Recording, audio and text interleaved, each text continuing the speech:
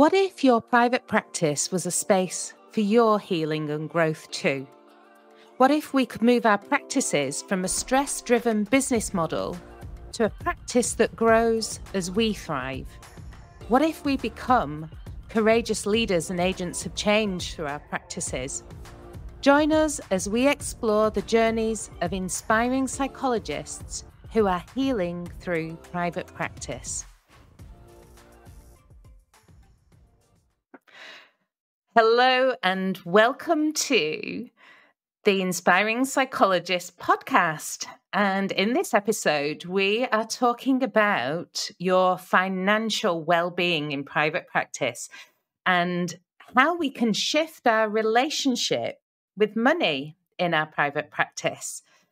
We're going to delve into this complex relationship that psychologists and therapists tend to have with their finances and with the whole topic of how we relate to money and earning money and making money in our private practices. And what I hope is that by the end of this conversation, we can have some insights on how we can nurture a healthier and more empowering approach to thinking about how we earn money as psychologists and therapists. I think this is such an important topic for us to discuss in private practice because our relationship with money is one of the very first challenges that we come across when we contemplate even having a private practice. You know, questions like, will I earn any money? You know, they cut right to the existential kind of center of our practice. They're also one of the first things we have to tackle when we think about things like, will I get any clients? How much am I going to charge them? What does my business model look like? What does my business plan look like? You know, money is really at the heart of that. And I think it's also one of the biggest challenges we have in our private practice. So when we think about where all the messages and the ideas that we get about money come from, you know, there's a lot of stuff there that comes down to our family of origin, you know, intergenerational burdens, also the culture and even the class that we perhaps grown up in. And I feel like private practice is also, financial well-being in our private practice is also one of the most enduring challenges because it never really goes away. You know, it follows us through the ups and downs of our private practices.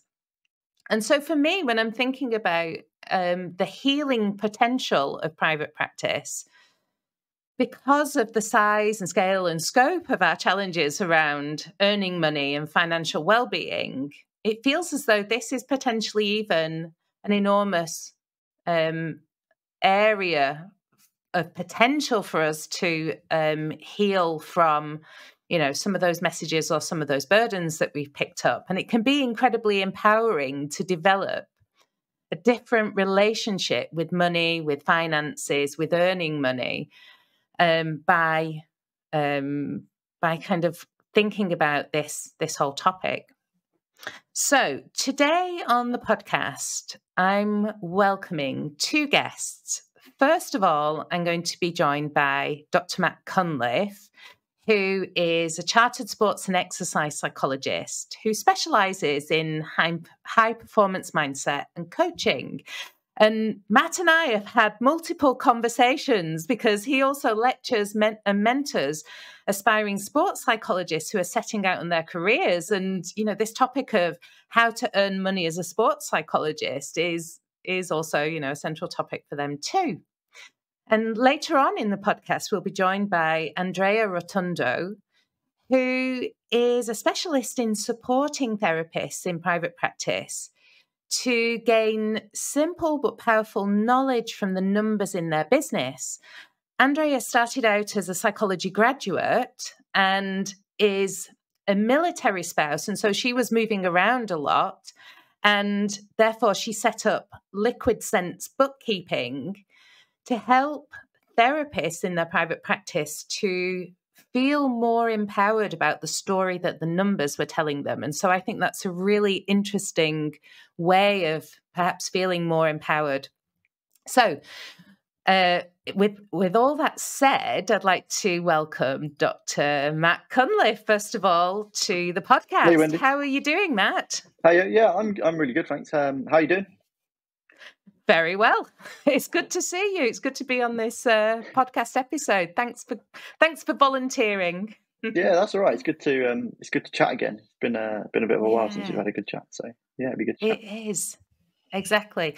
So first of all, I wanted to ask you about like a little bit of your own story about, becoming a chartered sports and exercise psychologist, and then about setting up your own business and, this story of financial well-being, how it kind of played out in your own life.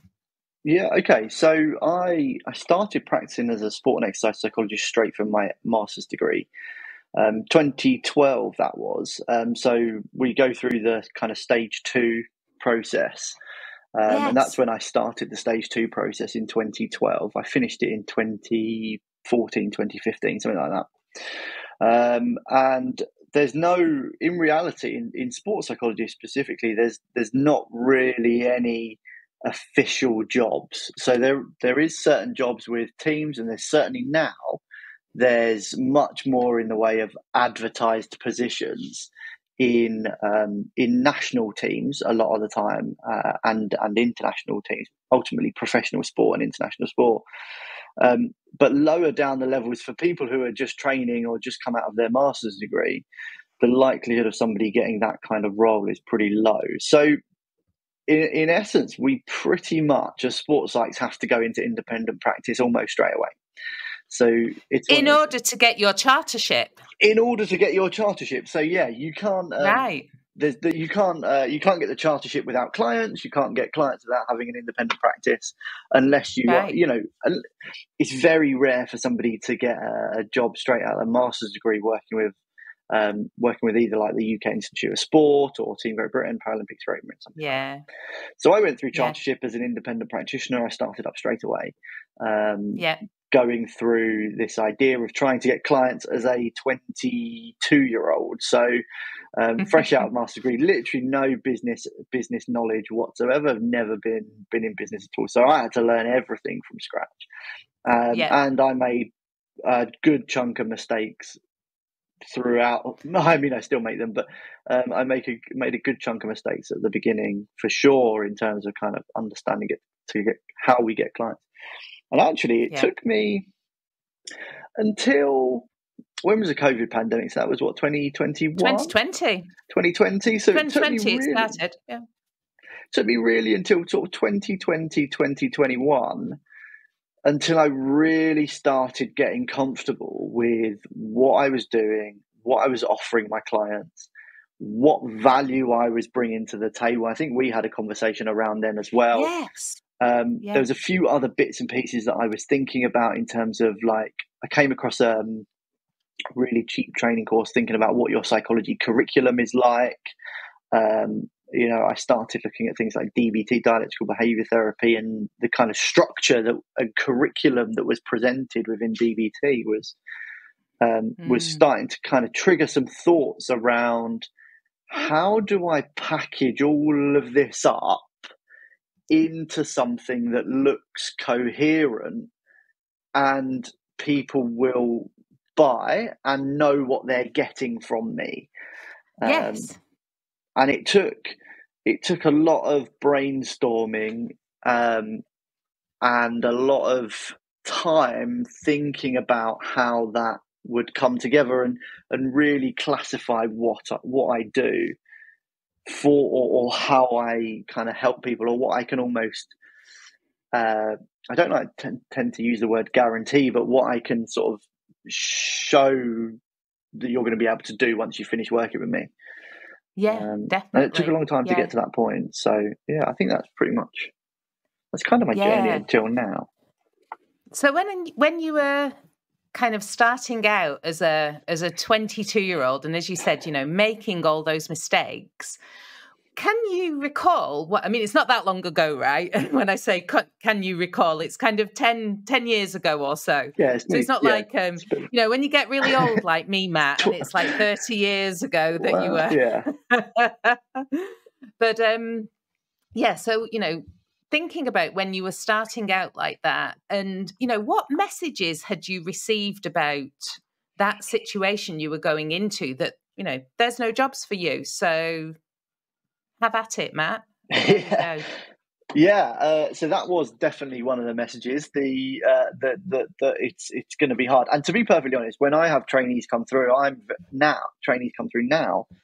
very, very clear on how difficult it is to start out as a new business. And I'm very clear with people that finding clients to work with is probably going to be your biggest challenge as a newly qualified or even a sort of a new trainee sports psychologist. So yeah, that was definitely one of the messages that I was given. Charging for your work, where do we even? Should you charge? Well, how can you not charge though? The ridiculousness of this. So I have very, very strong opinions on this, and I've been very vocal in the profession for many, many years on should we charge and how much should we charge. So my flat response to this is we should not be doing voluntary work especially as trainee psychologists, because they can't afford it anyway, right? I think your pro bono work should be done by your senior psychologists who have the time and have the sort of financial backing to do that pro bono work, to give back to their communities. And I think the kind of junior psychologists should be, and the newer psychologists, neophytes, should be certainly charging from their work from day one. I genuinely, I've had this argument with loads of people over the years that it devalues our profession. I think it devalues the work that a sports psychologist does. I think sports notorious for badly paying their sports scientists anyway. Yes. But there's very few people who are like at the absolute top of the pyramid for kind of earnings in sport anyway. Sports science, absolutely. The top of the triangle is very small. So yeah, I'm very vocal on this, that we should be charging for our work. At the minimum, if we're going to do unpaid work, then there has to be something else that we're getting out of it. And it can't just be done for the sake of doing it. So, but that the message that I got when I started, going back to your original question, it was, we do unpaid work. We don't get paid for our work. I came across some people who were senior academics, senior sports psychologists in the profession, who were doing work for free. And I was sitting there going, like, how can you justify? Well, the way they justify it is by being academics, right? Is by working at a university, and then that's the kind of way that they pay their bills. And and did you know back then, when you were hearing those messages, like, what was the impact that those messages had on you? Did it change your mind, or were you already feeling like, I'm not buying that?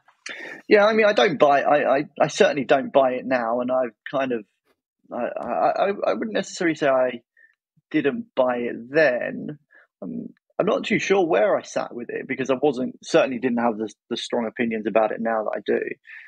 But I always went out and charged for my work, even if it was a small nominal amount. There was always a fee that was attached to the work, and then I compare it to kind of some of my colleagues who didn't charge for their work early on, and we've both ended up almost at the same place. We're both qualified, but did they get better experiences early on because they were potentially willing to give it away for no money, or did I get better experiences because I was adamant about those boundaries? It's hard to kind of look back and weigh it up, but certainly it was a discussion that was being had. Yeah, definitely. So I guess when I think back to how private practice was positioned for me as an occupational psychologist, I fully never wanted to go into private practice. Like, if you'd have asked me at the age of 21, 22, are you going to run your own business? I'd have been like, no way, not ever, not a chance. Which I say that now and it's like wild to me, but I know that that was not on the cards for me because I had very particular kind of experiences growing up with parents that had no money about getting a secure job. And the idea of, I was leaving my master's degree in 1996, and the idea of going into and having a secure job and a job for life and these kinds of things was still quite a kind of positive thing that you could sign up for. And so I ended up going into my private practice for different reasons. One, because I'd found that working in organizations could be quite toxic, because I also wanted more balance for being able to raise a young family. And because we were also going to move overseas, and I'd run out of kind of promotion opportunities working for the Ministry of Defence for 7 years. There were just not that many other roles to go to. And so I had no clue how to make a practice work where I could earn money. But I'm kind of curious, from your experience, was there anything like in your background that was influencing your perspective on going into private practice and earning some money? No, it was pretty much the only option that was available, right? So there wasn't, I definitely got the same messaging around secure jobs and job security and all things like that. I don't tend to play well with other people, is kind of the way I roll most days. And I think Nikita talks about, like having an Nikita Mikhailov, it talks about having a colleague of ours. An unemployable personality. I think he's got that in his new book. And I thought that was quite funny when he said that. But I certainly find that I resonate with that as well. I enjoy it. Yeah, I enjoy the freedom that we have in private practice. I enjoy the fact that I can always make more money. Right. So if there's always that opportunity somewhere to do something that is going to allow me that financial freedom. If I do find that I've got something coming up or I want to do something, I can go, well, okay, what project or what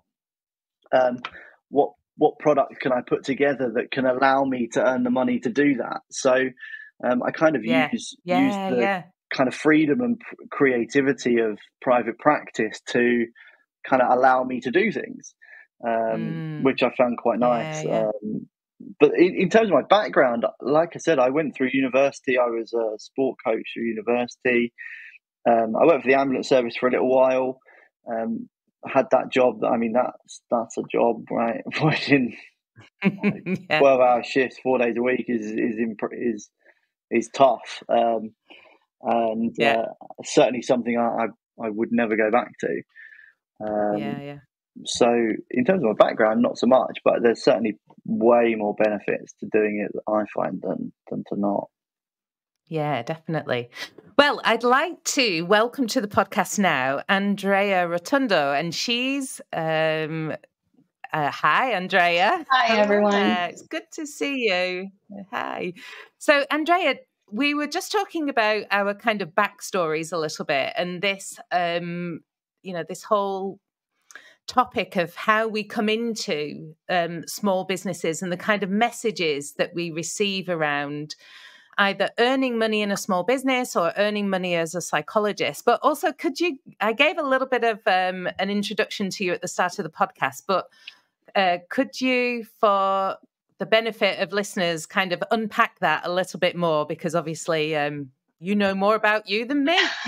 Yes. Yeah. Thank you so much for having me. As you were saying, I'm a business owner as well, a small business owner. And through my business, what I do is I help private practice owners to create systems for their finances so that it can be something that kind of just runs on its own, and it can be flexible to grow. Like Dr. Matt was saying, like if I want to make more money, I can make more money. And sometimes that looks different avenues or different streams of income within your practice.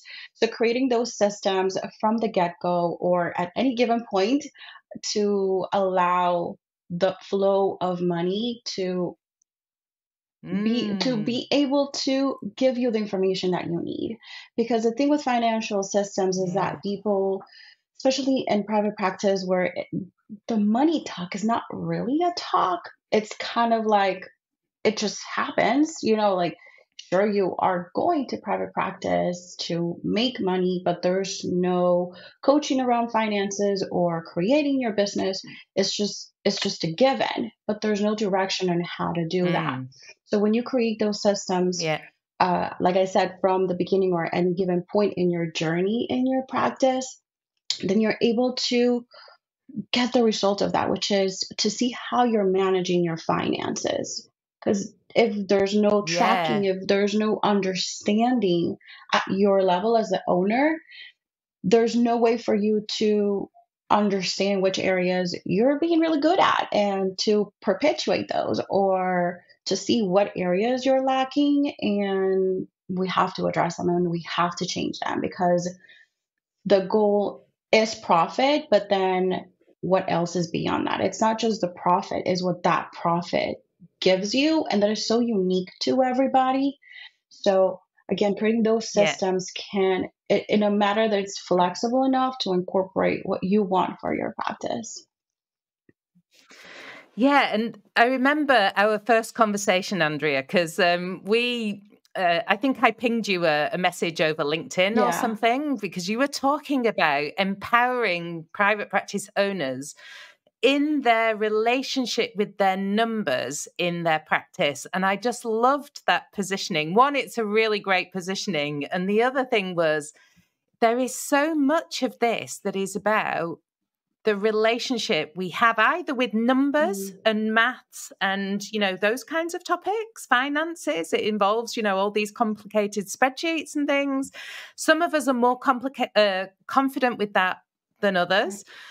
But then just, tying elements of our self-esteem, our self-identity, what we like to spend our money on. And, it's kind of confronting when you see that in the numbers, right? Oh, yeah. Like the numbers are so black and white. It's a list of categories with numbers next to them.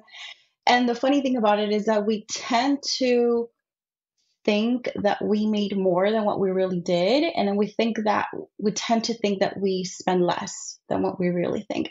And coming, having those numbers in front of you and you're like, oh, that's a lot. Or in some cases, and you guys can tell me if I'm wrong, from my experience, I rarely, if never, see a private practice owner that is spending lavishly and just frivolously and shamelessly. It tends to be the other way. It tends to be, I don't want to spend, I'm going to save all my money, I haven't paid myself.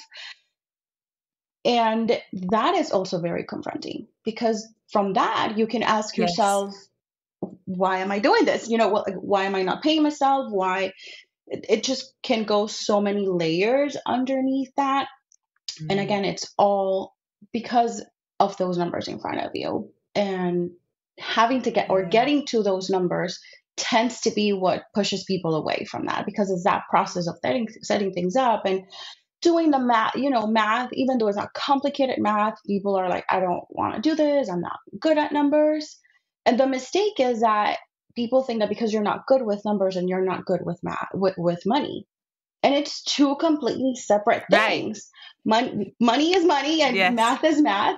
Sure, it's numbers, but it's two different skills. And just because you were not good with math in school, or you don't like math, doesn't mean that you're not going to be good with money at all. It's like I said, it's different things. So in a way that is very empowering, like you were saying, and motivating in a way like, oh, okay, I can still be bad at math, but I can be good with my money. Yeah, yeah. So I noticed, Matt, you were kind of nodding as Andrea was speaking there. Are there any aspects of what she was talking about that kind of strike a bone for you? There was a few things in there around sort of, you never come across a psychologist that's spending lavishly, right? I thought that was quite an interesting point. I think we generally, as a profession, we're quite sort of. I find psychologists quite anxious a lot. I don't know if anyone we're quite a cautious bunch, let's say. Yeah, I think that's fair. I think that's fair to say. I think we're reasonably cautious as a group. I think we get sent a lot of messages about safety. So when you think about, all the ways in which we're supposed to practice safely, keep our clients safe, there's a lot of this kind of stuff around boundaries that is about monitoring and, monitoring boundaries and looking after boundaries.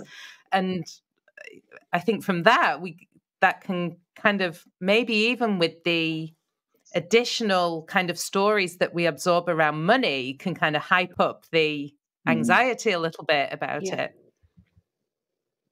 Yeah. That makes a lot of sense. Yeah, that would resonate pretty well. Yeah. So Andrea, for you, how come you got into this business? I love that question. There's two sides of it. So growing up, I always helped my dad with his business. So looking at money and the movement of money was never something that made me nervous. It made me think that I can do that. And as I was going to school for psychology, my goal was actually to be a psychologist, and then plans had to change. I realized that I was really good at managing finances, and it was something that I would love to be in a position to help somebody else, because I felt that way. I know that finances is one of the biggest reasons for conflict, whether it's with your partner or with your business partner, or the reason why businesses fail. So I knew that I had that skill and that I could present it in a way that it's approachable, that is not somebody looking down at you and yelling at you. Recently somebody told me my last bookkeeper was yelling at me for 20 minutes for not knowing this. And I was like, unacceptable. Holy moly. Unacceptable. I would never do that. So kind of like grouping those skills and what I wanted to do, because I'm very much mission driven as well, like cheesy and, I want to leave the world better than I found it kind of thing. I merged that. That's still the psychologist spirit, right? And just wanting to serve somebody else, and that like snowball effect of, if I help you be better at managing your finances, you're going to show up better for your clients. You're going to go home and not have to worry about that I pay my bills. Will I have enough? Because it's all related to each other, especially with private practice owners. That the pay that they get from there is what they bring home. Some of them have partners, some of them don't, but it's still, that's part of their livelihood and how they make their living. So I knew that I wanted to help this group of people because I love the service that you provide. So from the get-go, when I decided that this is what I was going to do, I had this industry in mind, and I never looked back, because when I started doing it, I understood, like I heard from first, from clients and from people, like conversations like this, hey, we're struggling with this. We don't know. This makes us anxious. That is a word that I hear all the time. Money makes me anxious. And I knew, like, I was told, I was like, I'm in the right place. I think this is what I want to do. So, and here I am. Yeah. Fabulous. And what do you think it is? So Matt, you also mentioned the anxiety thing, that perhaps as professionals, maybe there's something about us and something about our professional training as well, perhaps. What is it that makes our financial well-being and our relationship with money a challenge for psychologists and therapists? So, is it more of a challenge for us than others? What do you think? Matt, I'm going to come to you and jump on you. What do I think makes it challenging? Okay. I think we certainly don't talk about it in our training. I mean, yes.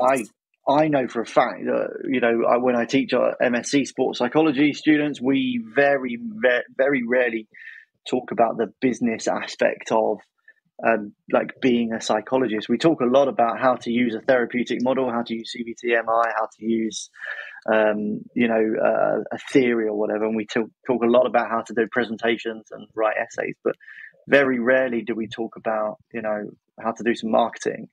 And actually, the marketing training that I have done through the various organizations, or that has been set up by various organizations, has been mostly an academic talking about theories of marketing, which was about as useful as you can imagine it, to be perfectly honest. I've never been to one of those I think the best conversation I ever had was with you, Wendy, and then that kind of drove a lot of the decisions I made moving forward. So I don't think it's covered at all in training, especially in the training that I've been through. And also, it's so fundamental, and I love how you put your finger on it there, because in our master's degrees and in our training, I'm sure it's the same in the US, Andrea, this training costs us a bunch of money, right? We know how much the training is costing us, and yet we don't talk about how to value our services and how to turn that value into a financial income. And that's like the other side of the equation, and yet we don't talk about it. And on top of that, how do we take somebody from an initial contact through that process to the sale at the end, and then the continued working from that? Yet we are experts in behavior change, and pretty much our entire job is to take somebody from point A to point B, where change happens. No excuse. I know you've worked through the trans-theoretical model, Wendy, in some of the work that you've done, and I talk about that in motivational interviewing all the time. And you sit and go, well, we're experts in this, yet we maybe feel a bit uncomfortable in using it in that sphere. And the second part of your question was around, is this a problem for other professions as well, or is this just a psychology problem? I've had so many conversations with execs and organizations, and if you give some of the people in sort of hedge funds and stuff that I've worked with, if you offer them a free sample of something, they just think it's not very good. They're just not interested. They want to pay for it. They expect things to cost money if they are good quality. So if you're offering quality, they're expecting a similar price tag to hit that, to come across with that. And that was one of the biggest learning curves I went through. Yes. Yeah. In fact, I can speak to that as well. Andrea, what about you in the USA context? I know in the UK, I think one of the things that comes up for us generally as psychologists is that there is a bit more of a relationship with this idea of, because of the National Health Service, especially our clinical and counselling colleagues, initially train within the NHS, and then they have this ideal around universal provision of mental health care, which is free at the point of service. And so I think some of that in our culture comes into our practices, where we feel like we should be able to provide at least therapeutic support without people having to pay for it up front. And I know that there's different setups within the US, but for you, how do you see that kind of, is there a particular challenge for psychologists and therapists in the US in terms of their profession and their values and so on? Yeah, I think what Dr. Matt was correct, that in school, you're not learning those skills. There's no conversation about this is what you're learning, and this is how you're going to put it into practice in the business perspective.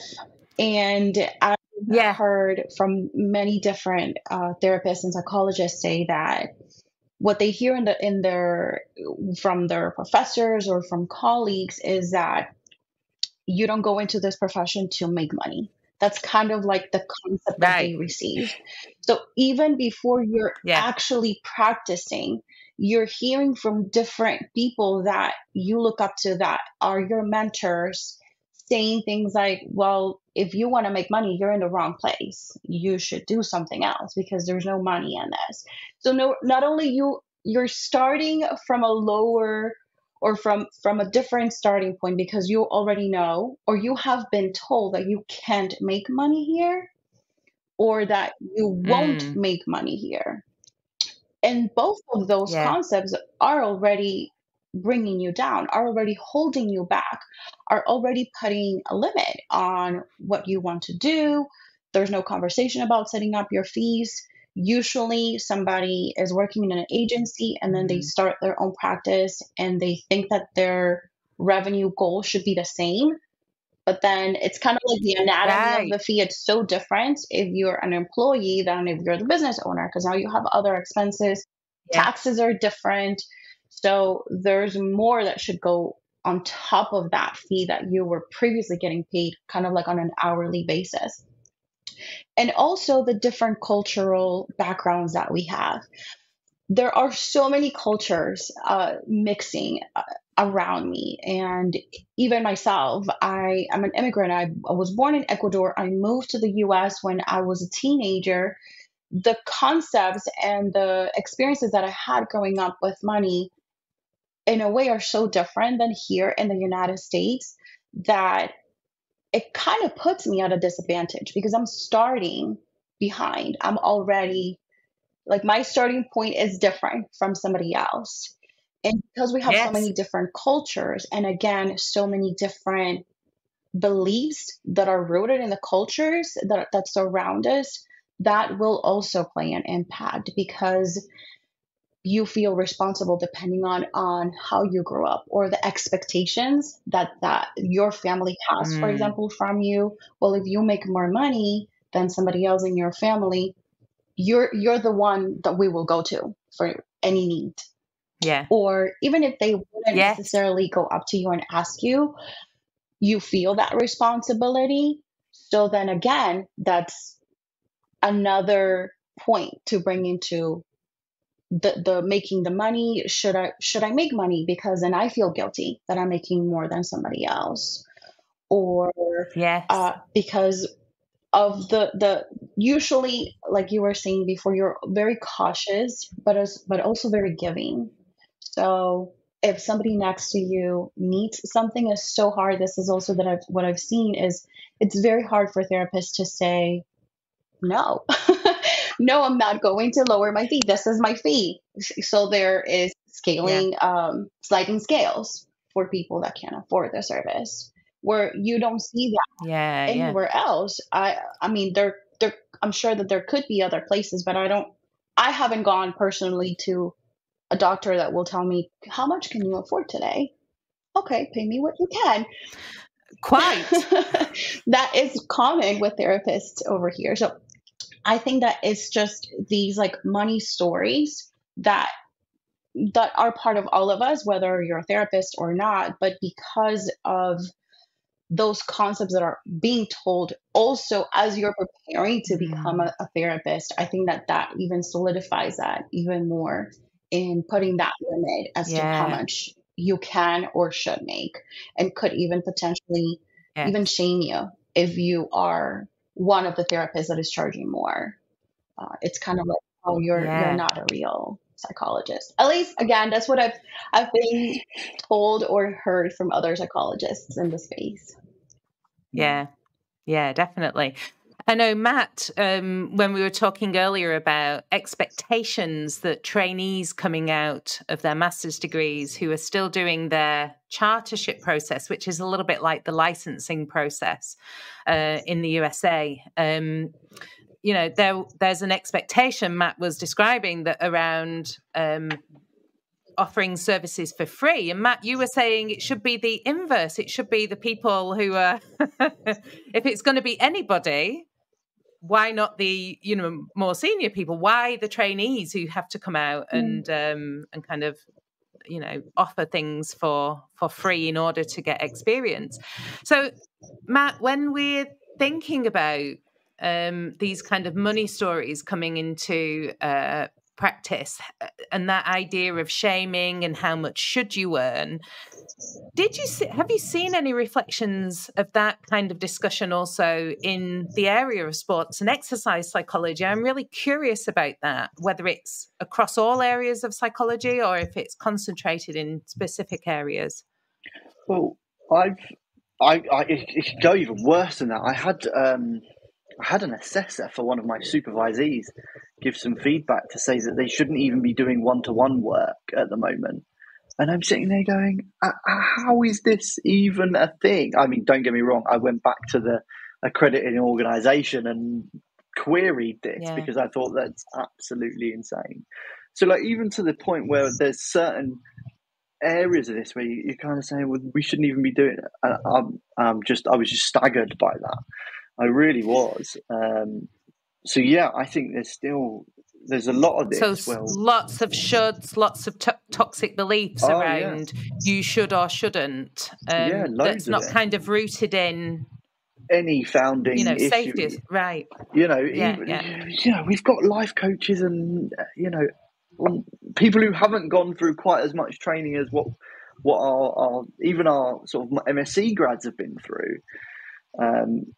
Doing way more stuff than what they would be getting up to with a sort of a Saturday League football player or a netballer or a volleyball team.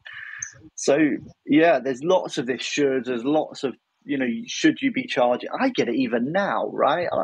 I'm probably at the higher end of the fee market for sports psychologists, and I'm in danger of pricing myself out of the supervision market if I raise my prices any higher, because I'm probably at the top end of the fees as a supervisor as well. But I don't actually make any money off of supervision. Like if I supervise other psychologists, I don't actually make any money, yet I'm already close to pricing myself out of the market for it. So that's it's an interesting point to consider that we have in sports psychology, is this idea that people are charging almost half of what I'm charging, and whether they're given the same quality or the same amount of service, I don't know, but or whether they're given the same level of contact or support, I'm not sure. But there's certainly lots of this toxic beliefs and negative thoughts around charging and fees and finances, and even doing the work itself, weirdly. Oh, interesting. In what way? Well, the idea that we, trainees shouldn't be doing, one-to-one work until they've got a certain point in their training process. Absolutely shocking. And you're bringing back some memories there for me, which was I started my private practice. I'd been a Ministry of Defence psychologist for 7 years, so I was already chartered, and we moved to France and I set up my private practice there for the first time. Now, there's a slight cross-cultural issue here, because what happened was that my French father-in-law, who was bank manager, said, 29 years old and you think you can set up your own business? Like, you should be in private, a psychologist for like 25 years before you even think about setting up your own business. And, so I think there was an element there of, I don't know if there was an aspect of gender. I was a mum to 2 small children at that point. But there was also a kind of expectation within a certain cultural framework that the people who were allowed to set up their own businesses were the ones that had already worked for someone else for 20 or 25 years. And the idea that me, with only 7 years of experience working as a psychologist could go and then offer their services to somebody else. And another kind of interesting story of the things that we are faced with sometimes, to your point around how people in other businesses don't have this mindset. They have a mindset which is if you're good, you'll charge money. If your services are good, they will be expensive, right? And we communicate our value sometimes through for some of our services, we're communicating the value, or people are picking up a message around value based on how much we're charging for them. And I remember starting to do a lot of executive coaching and, come from a very working class background. And I was probably still shopping at kind of high street, buying my suits from somewhere like Next. I don't know what that might be in the American context, but it might be, something that is kind of mid-range on the high street, this kind of stuff. And my colleague said to me, we're charging a lot of money for executive coaching and for executive team facilitation and so on. And, with respect, you need to start looking expensive. And I remember ordering a bunch of clothes to go to my mum's house. And I was going to pick them up. And I'm still buying ready to wear. Yeah. I'm not buying like £3,000 suits or something, but, it was more expensive. And I had all this stuff delivered, and my mom had looked at the delivery note, like she'd opened it and looked at the delivery note, and she was like, "How much?" And she said, "How much does all this cost?" And so I said, "Well, I think I don't know at the time, maybe I'd spent £1,500 on, I don't know, three suits." And I said, "Well, my colleague said to me, we're charging a lot of money. So we need to show that we're expensive." And she said, "Well, why don't you just charge them less so you don't have to spend all this money on suits?" And it was such an interesting experience because, and when I reflect on it, I was the first in my family to go to university. I was the first in my family to enter a profession, and the expectations and the stories were just... these were worlds apart, and now you really see how you're navigating two different worlds. It was, it was a real moment of reflection for me, and it really stuck in my mind. So I definitely had the same experiences. I often think the people that know, the people that matter, will often know and notice those things. Like I wear a particular watch for a particular reason, and the people that who are looking at like hiring psychologists or bringing in executive coaches, they look at the watch and they go, "I know what that is," and that is a mark of quality. That tells and therefore something. It tells a story, and the way in which we portray and place ourselves in what it is we do tells a story about who we are as practitioners almost. I think it's a very interesting point. You certainly have to look the part in some areas. Yeah, definitely. So, and Andrea, I don't know if we can put those on the expenses within the business. I'm guessing not all of these things are tax deductible, right? Not all of them. No. Some of them will, not all of them. But to what you were saying, I think that there's also kind of like the demand, and that will affect your pricing. I have heard, for example, marketing coaches say, increase your fee until you get a lot of resistance. And I think that nowadays, at least in the US, mental health and speaking to a therapist is something that is more open. Even when I was a kid, that was not a thing. You don't just go talk to a therapist unless you were on a really life-threatening situation. And thankfully, that's not the case anymore. I know that there's again, it's very cultural, and also here it's not something that it's not a service that it's free. It costs a lot of money. For the most part, it's out of pocket. So, but again, because it's more accepted, it's now encouraged in a way. There are businesses that will give some sort of wellness stipends to their employees and things like that that are more, again, encouraging to the population to go and seek help when they need it. I think that has also played a role with the fees and increasing fees for private practices that are only taking private pay and not insurance. And that, I think, has also been a positive change. There's a lot of moving parts into it, and some are good and some are bad, but I think that specifically has played a role with, like, talking like finance, like the demand, because there's more people seeking therapists. And I want to say that COVID was a catalyst in that.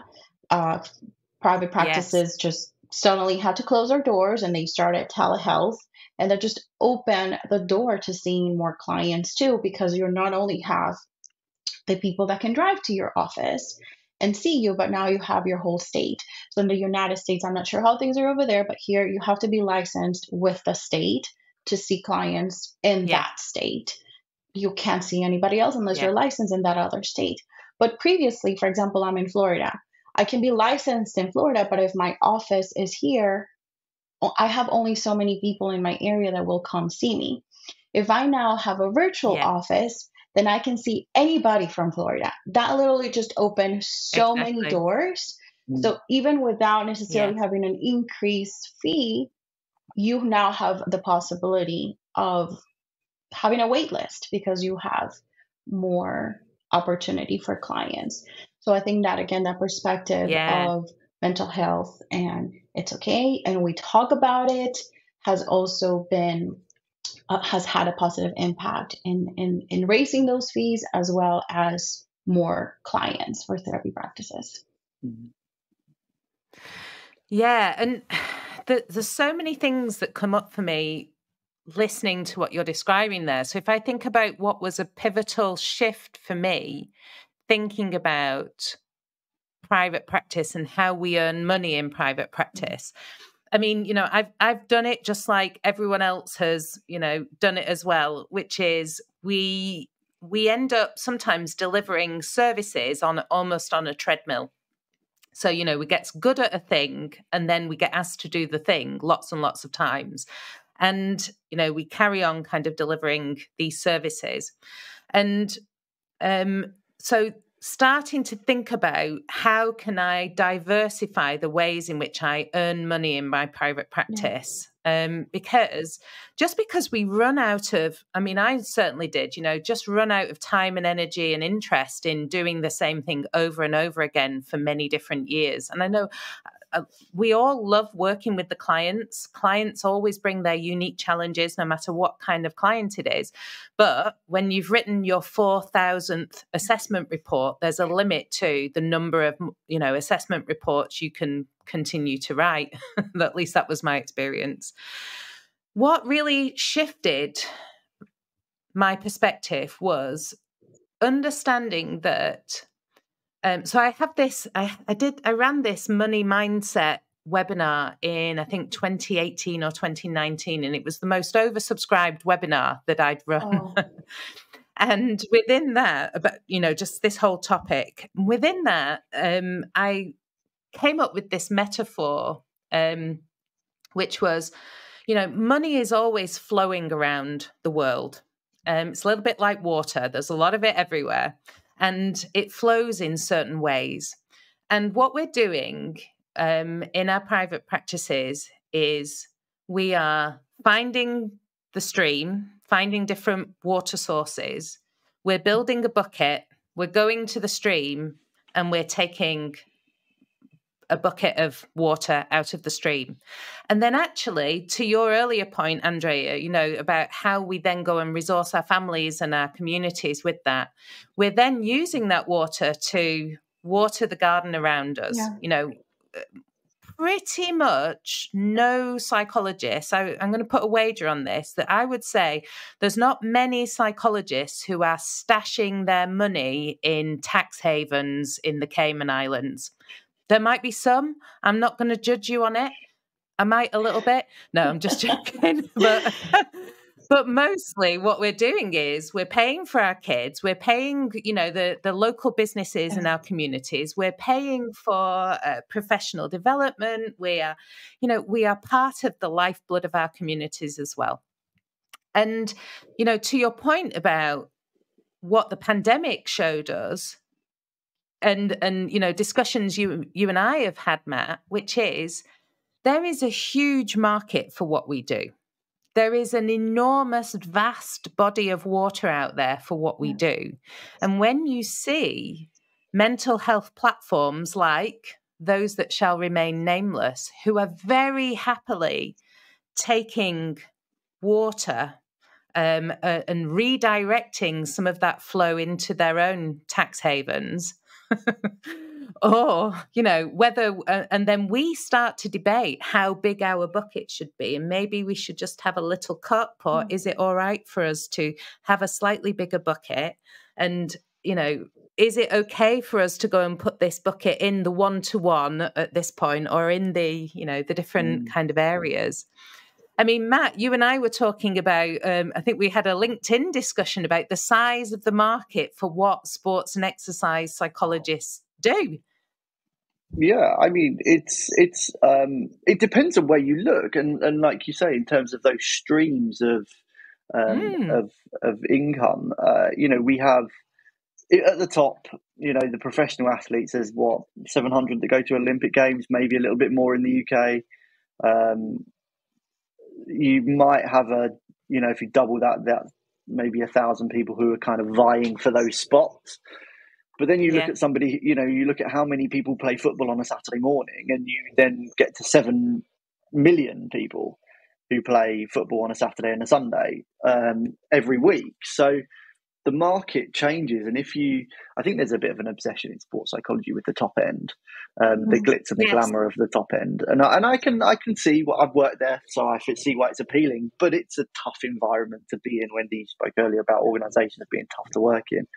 Sporting organizations at an Olympic Games time, which is like now, so we're a few months going into it, is an incredibly pressurized environment. And as a psych in that environment, you are literally balancing as many plates as you possibly can.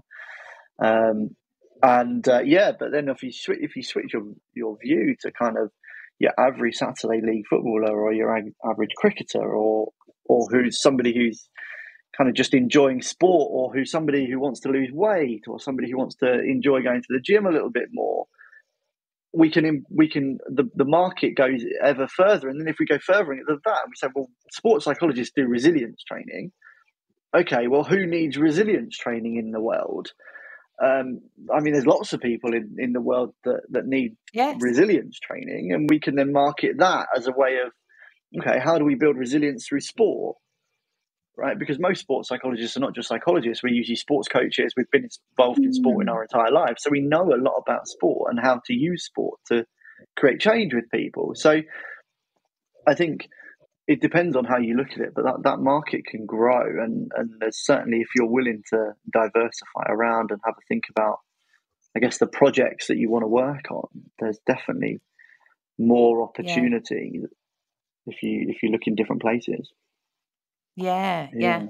And Andrea, for you and for your clients, do you also see that evidence of them looking for different markets, or how does that tend to work with them? Yeah, what I've seen lately is kind of like what you were mentioning before about coaching.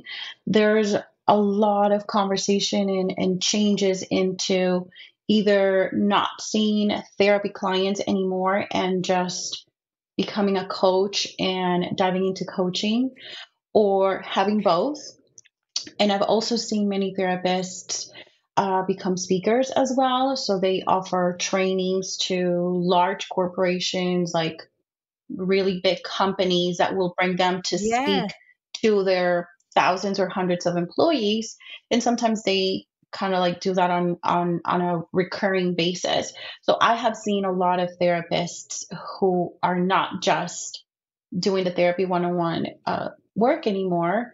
Number one, because kind of like you were saying, it's like this whole new opportunity that we didn't know it was there before. Things like you already know how to do, like you were saying, Matt, with the sports, like this is things that we already do, that you can just package it differently. And now it's a new service, it's a new offer. But again, that comes with learning the marketing and learning how to implement that into the business. And then if we're talking about like the financial systems, now we have to incorporate all of that. So that deters a lot of people from knowing that. But the ones that do, it's a great opportunity, because it's things that either you're already well equipped to do it and you're just packaging it differently, or you might just find that this is like, it gives you that new motivation. You know, you don't feel burned out, because I've seen a lot of therapists that feel burned out from the same thing. Yeah. Also because it's such a struggle with the pay, which is the same conversation over and over again. But this is kind of like a breath of fresh air. Like, I'm doing what I'm doing. I'm serving the people around me.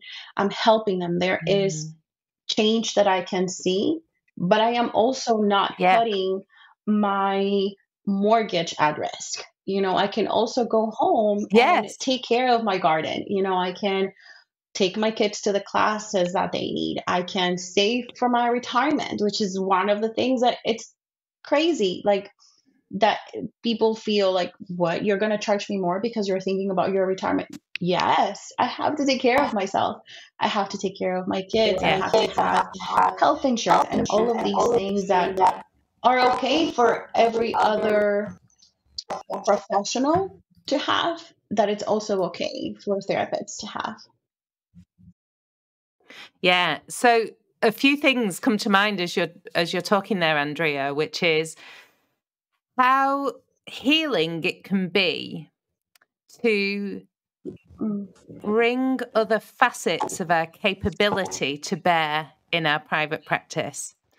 Like, you know, we find that we're not just good therapists. We're not just good, you know, one-to-one coaches. We're also good trainers. So the ways in which we can diversify how we support people also has that kind of healing potential, because we bring more of ourselves and a more wholeness of ourselves into our practices. So, you know, and that also makes us more resilient. You know, we have a more resilient kind of sense of identity then, and a more well-rounded sense of our self-worth. And I mean, self-worth is an enormous topic in this. We could almost record a second episode, you know, about that on this topic of finances and self-worth. I think the other thing that I'd love to kind of just touch on, you know, is the relationship that we have with people like you, Andrea, because what you said there about, you know, empowering and enabling people to actually bring these new services to life. You know, I'm always like, I've always had an accountant. And the reason being, when I set up my company in France in 2003, I had to be a limited company. And that meant I had to have an accountant. But fortunately for me, my accountant was really good at helping me to have an insight into the numbers in the business. And I literally don't know how people function without an accountant or a bookkeeper or someone to be a partner with them about the numbers. And yeah, so Andrea, what's your thought on that? I can imagine you kind of support this perspective, right? That we need to work together as partners. Yes. And I think that there's this concept or kind of like expectation as to what the relationship with an accountant should look like. It's going to look boring, and it's going to look like somebody's pointing their finger at you, telling you all the things that you did wrong. And it's going to be somebody calling you every month to ask you for your statements, which I do. Yeah, like they're pointing their finger at you, but as opposed to partnering. Right. But the reality can be different. The reality is very different. I'm sure that there's going to be people that behave that way, but the reality is that we are also in a position of wanting to serve you. We are also in a position of wanting to see your business succeed. And we have your best interest at Yeah. heart. Obviously, I can't speak for everybody, but that is a motivation that, at least for me, motivated me to come and choose to be doing what I'm doing, because I know that my skills can Yeah. help a business owner really kind of like make it. So I Yeah. think it's necessary and important that you shop around and look for an accountant that you kind of like don't roll your eyes at, you know? I want you to be comfortable, calling and asking a question, sending an email, because ultimately all the work and all the math and the forms and the things that we do, all of that information is for the business owner to understand how they're managing their finances. That is crucial for any Yeah. business owner. I need to know how I'm doing. Yeah. And I need to know that not Yeah. just when I file my taxes. I need to do that. I need to know that all the time. I need to know how last month went. Yeah. I need to compare that with last year. I need to think about how the plan that I have in the future is going to affect my finances today. I need to know if how much I should have in my savings. Would this enough? What happens if COVID, Yeah. all of these moving parts. And you're not learning those skills when you go to school. So it's No. so beneficial to work with somebody at some capacity to have that guidance, even if it's, for example, in the start, you're going to start your practice, or you have a practice but you don't have a system in place, to talk to somebody that can guide you on how to set those up, so that Yeah. can kind of like keep going, and ultimately you can get that information that you need. And at least over here we Yeah. have HIPAA compliance. So what that means is like the client Yeah. information is completely separate from accounting, and the way that you keep track of your accounting records should be separate from that. So working with somebody that is aware of that and that won't get your client's information, let's say, into QuickBooks, it's very important as well. So asking questions when you're looking for somebody, number one, that they are familiar with small business owner accounting or finance or tax, is so important, because that is going to be so different from corporate accounting and corporate tax. Yeah. That's And true. number two, with Yeah. somebody that is familiar with the industry, that will at least know the very basics of differentiating and keeping separate your client information and your accounting records. Yeah, definitely. Matt, I saw you nodding vigorously about the importance of working with accountants. Have you found something similar? Yeah, so I actually don't work with an accountant at the present moment, but I've spent a lot of time with accountants in the past. So my systems are now set up where I can kind of let them just roll over.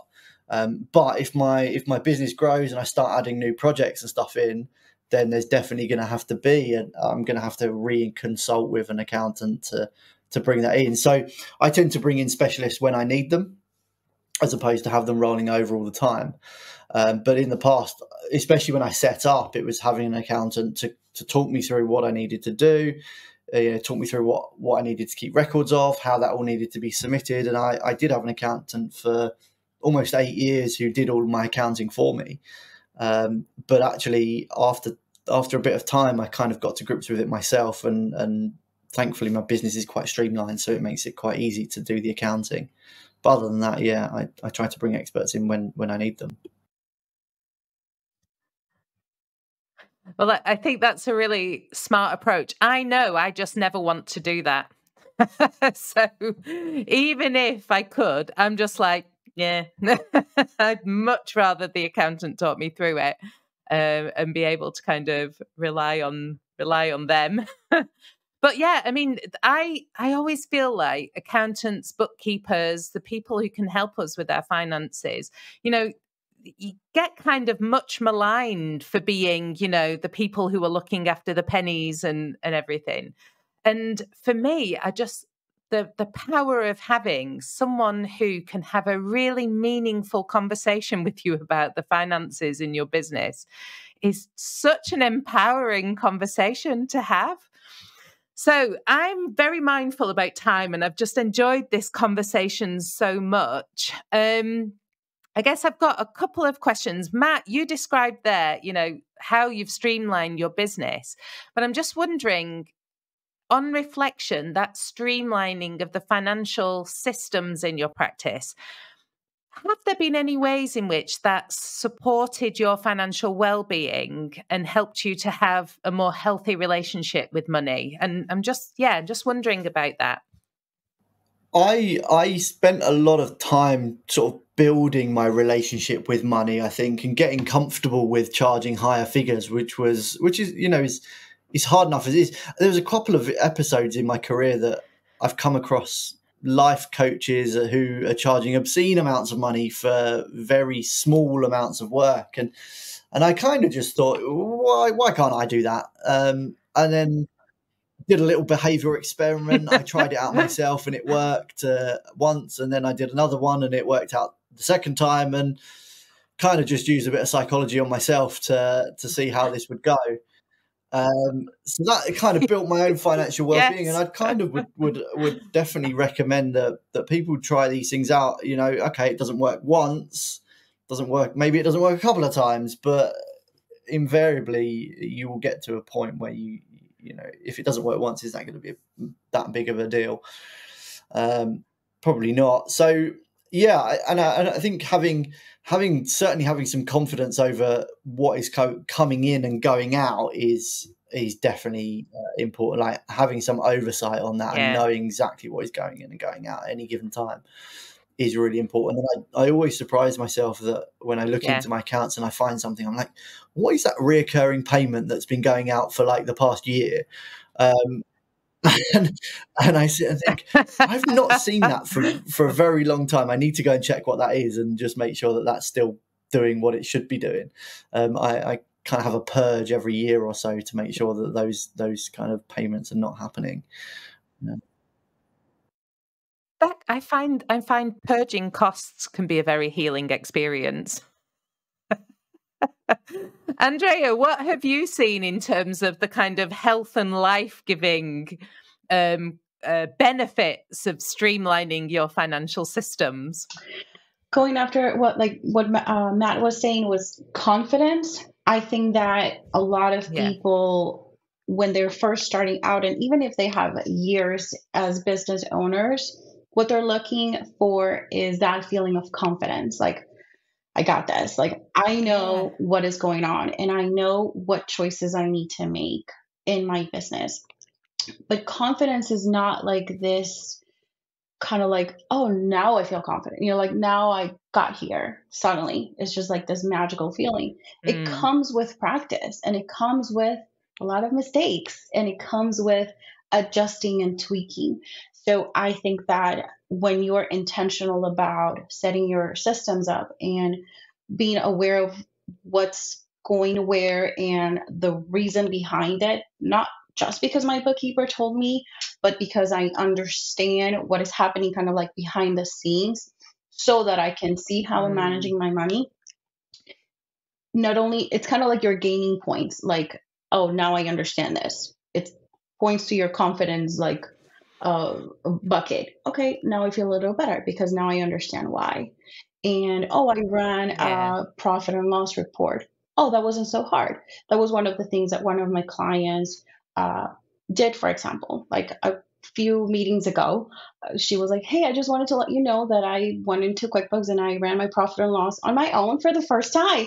And we had been working for over a year, and that was a really big step for her. She was so anxious about it. She had not a great experience with the previous accountant. So those are little steps towards the right direction. So now it's kind of like, okay, she can do that without feeling terrified. That's the goal. I want you to not feel terrified. And then we move that milestone, or we work towards the next milestone. Once you got here, now what can we work towards? So it's not like this one destination. It's not like, okay, now I know this. It's It's little steps that you have to be mindful. It does take time. It does take effort. It takes being intentional. Yeah. It takes putting things in your calendar on repeat, like every Friday or every 2 Fridays or at least once a month. I'm gonna categorize my stuff. If you're doing it on your own, or if you're working with a bookkeeper, send all my stuff to my bookkeeper, or book that meeting with my accountant so that we can look at my numbers together. Like, it does take effort and it does take time, but it doesn't have to be really difficult. And that's the goal. The goal is to, after you try things out and you're adjusting as they work or not work, that it becomes a little bit more effortless. That the workings and the apps and the spreadsheets and all the moving parts feel a little bit more effortless, so that you can grab that information. And the more that you look at your financial reports, the easier it gets to read them and to understand them. The first times, and it could take years, and that's totally fine too, as long as you're moving towards that. You look at your financial reports, and usually it's like, I don't even know what this means. Like, I never go in there because I don't know what it means. And then after some time of practicing that, is like, oh yeah, I just looked at my balance sheet and I saw that. And that only comes with practice. And that practice will bring that confidence.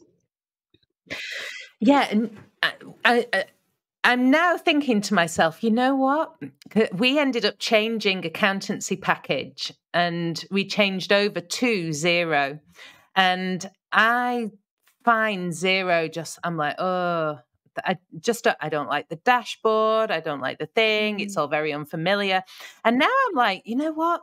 That's a little growth edge for you to go and kind of, work on yourself, Wendy, to go and get comfortable with Xero again. Yeah. So thank you, Andrea. You kind of made me feel self-accountable there. That's good. And all of those apps matter. I usually tell people, if they're just starting out and they don't know, like, should I do Xero? Should I do QuickBooks? And I'm like, look, one of the easiest things that you can do, like, you don't even have to sign up for the free trial. Go into YouTube, look up a tutorial for like how to categorize transactions in my bank feed, and you can literally see it play out. Sometimes it's colors that people are like, oh my God, it's just so awful, I can't look at this. And sometimes it's like, I like how this looks, the dashboard and all of this. Ultimately, especially for our private practice, the software, like between QuickBooks or Xero or another one, it's not going to be that different. You don't have inventory. You don't have, like all of these really more complicated levels of accounting. So as long as you can track and you can have your bank feeds connected, which is taking advantage of the technology, and as long as you can reconcile your accounts every month and you can pull those reports, your balance sheet, your profit and loss, and your statement of cash flows, everything else is more of a preference. And if you're not okay with how that feels, that's okay. You can change it, or you could spend an afternoon being okay with it or playing with it so that you can feel okay with it.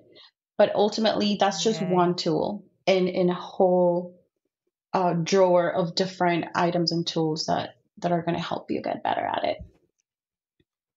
Yeah. Well, I've loved this conversation. And as I said, I feel like that there should be an episode 2B, a kind of follow-up episode to this, because it's such an important and central kind of topic.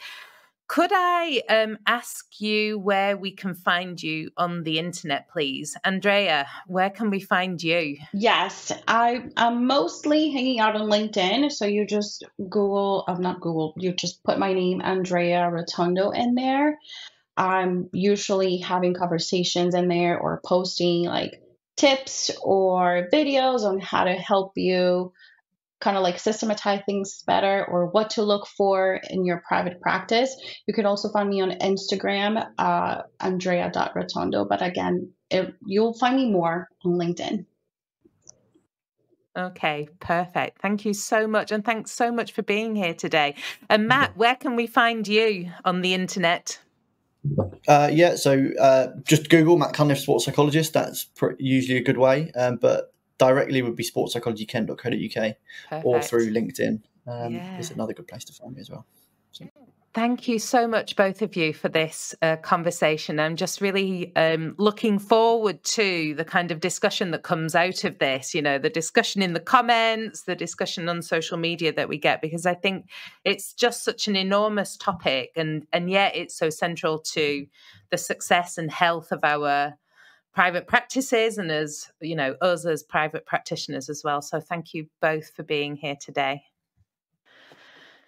So I found this such an important and inspiring conversation to have with Matt and Andrea, because even though we're coming at this topic of financial well-being and kind of the relationship that we have with money in our practices, you know, we're coming at it from very different perspectives, but